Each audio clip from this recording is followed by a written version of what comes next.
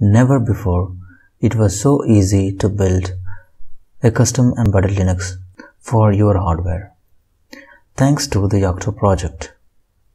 It has made building embedded Linux so convenient that in a couple of hours you can have an embedded Linux running on your device.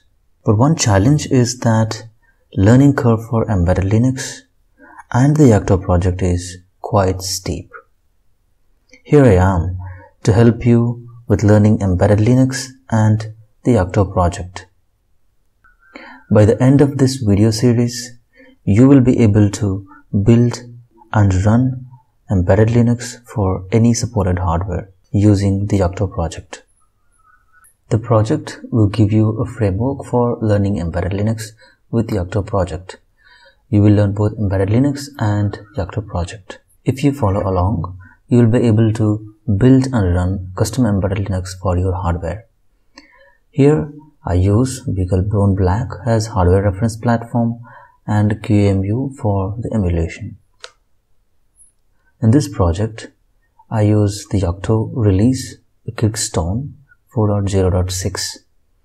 The hardware reference, as I told, is a beagleboneblack revision 4, and the build host is Ubuntu 22.04.1 LTS.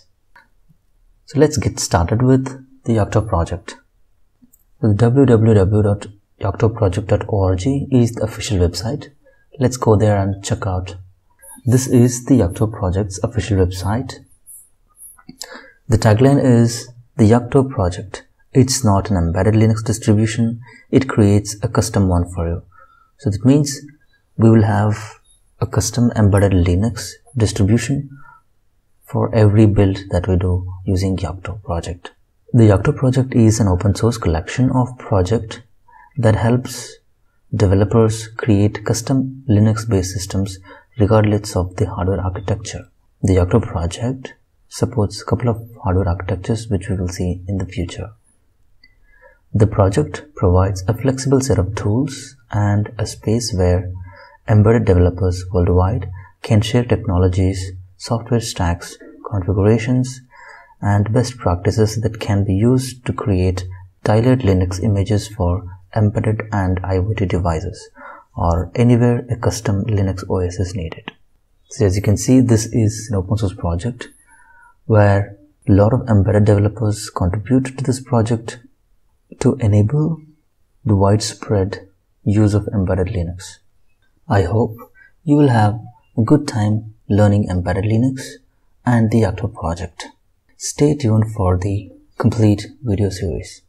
Thanks for watching. If this video helped you in learning, please like the video and subscribe to the channel. Also, share with anyone who is interested to learn more about embedded Linux and Internet of Things. Leave a comment below for any feedback or discussion.